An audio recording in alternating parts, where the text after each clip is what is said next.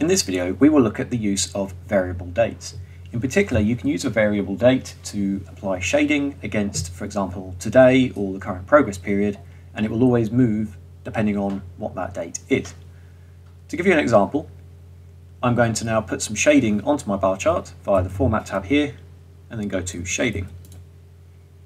When I click Add, I can set this shading to any date I like. So, for example, I could set a static date of 6th of March, and if I want it to go on for, let's say, a week, I can go finish 13th of March and click Apply. That's a static shading. It's never going to move. However, what I actually want is to put some shading that is going to shade the 2-week period after whatever my progress entry period is.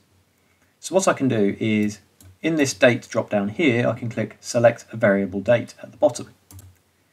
You'll see there's a few different options, and the one we want is Current Progress Period Date. I'm going to do the exact same thing for my finish date, except now at the end of the wording here, I'm going to leave a space and type in +2W for +2 weeks, and then click Apply.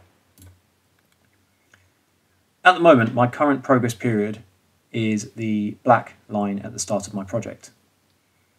But if I move towards my week 1 period here and set that as my progress entry period, the shading moves with it, and that will continue throughout the entire program.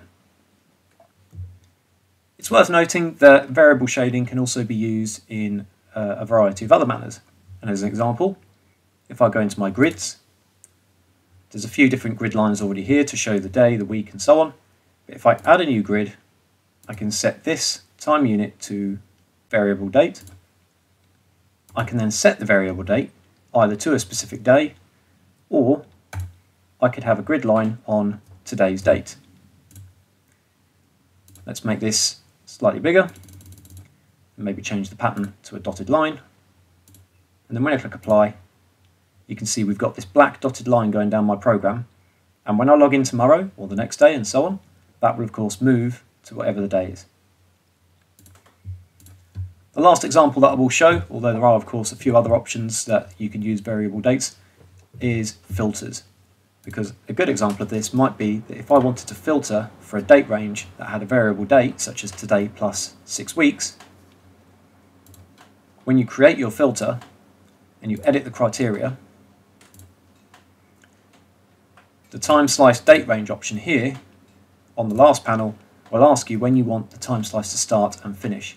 And we're just going to do exactly the same thing as we did when we set our yellow shading to be 2 weeks after our current progress period.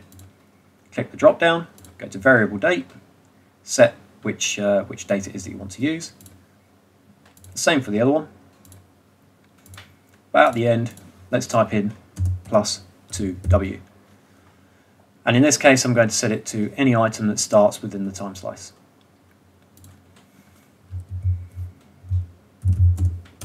I'm just going to quickly give it a name. OK, that. And here we can see it's only bringing through this one slab task because that's the only task that starts in that period. Thank you for watching this tutorial video.